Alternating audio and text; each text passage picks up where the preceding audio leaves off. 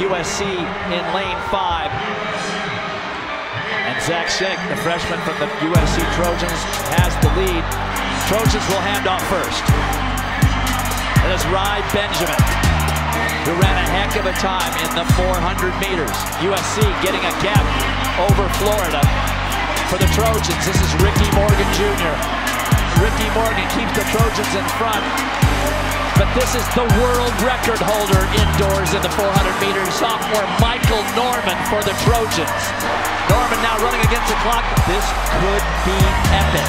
Here comes Michael Norman, and they break 3:01. They crush the collegiate record. 3:77, and they broke the world record too. Poland set the world record at the World Championships last weekend in Birmingham, and the Trojans have just bested it by 1/100th of a second.